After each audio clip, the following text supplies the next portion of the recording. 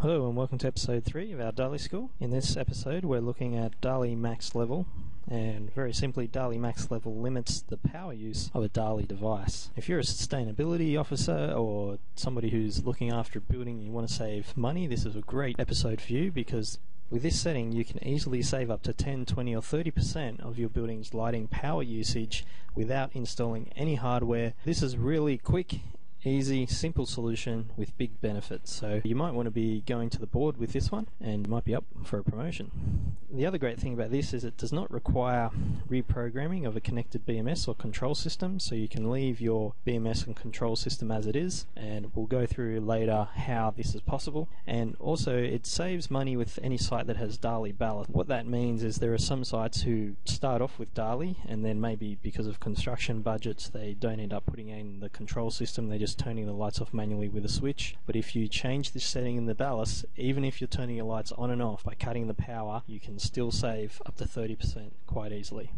And the last point there, it only works with DALI dimmable devices, and the reason that's in there is sometimes people use a DALI relay to turn lights on and off so that it can all be controlled from the DALI system. While that's all good and fine, you're not going to get any of the great power savings that you get from fixing up these settings that we're showing you in these episodes. Okay, let's get started. Here is the master configurator software again. Our light is selected over here, address 33. Now in quick test we can control the light, and here we can control the intensity. Now what's also important is that when we change the intensity, we're not just changing the brightness, we're actually changing how much power the light will use. And this is important because with max level we can reduce how much power a light can use. Alright, so let's have a look at some of the different settings. So here we're at 100%, so this is the most amount of power that the light will use, and when you have a non-DALI light it's using 100% all the time.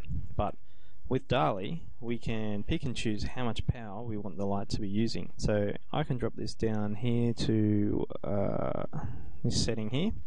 Now, if I hit send, we should see here this is the intensity. So here we're down to 90%, and now our light is using a bit less than 8.5 watts. So even though we've got a 10 watt rated light, doesn't mean that light has to use 10 watts. With DALI we can pick whatever we want. So let's pick another setting here. This should be 80%. So here the light's using around 7.5 watts. So we've got a 10 watt light.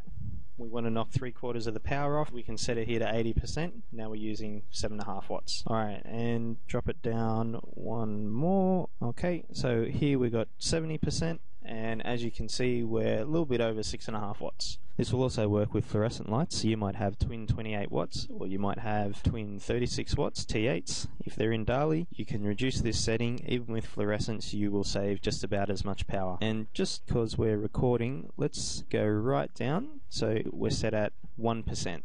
And we're using about 1 watt or a little bit less, so this sort of shows you how low you can go if you want. Okay, now finally let's turn the light off, because I know a lot of people are worried that DALI does use some power when the light's off. And here let's have a look. The power meter is registering 0 watts. It's capable of showing anything that's 0.1, and the light uses that little power that it doesn't even register. Let's just show some of the people out there who want to put in relays to reduce the amount of power that's coming out. A good quality DALI light uses almost next to nothing. So before I show you how to set the max level and save it into the ballast, I just want to go over here some opportunities that you should be looking out for at your building. Now any commercial building will have the lighting designed by a professional lighting designer, and it's the lighting designer's job to put forward a design to ensure that the building has enough light for the occupants to work. The lighting designer factors in many elements, and one of these is end of life of the light or the tube. So what the lighting designer does is they design the space with additional light initially, so that after 5 years or whatever the rated life for the lighting is, when the building light output has degraded, it still must meet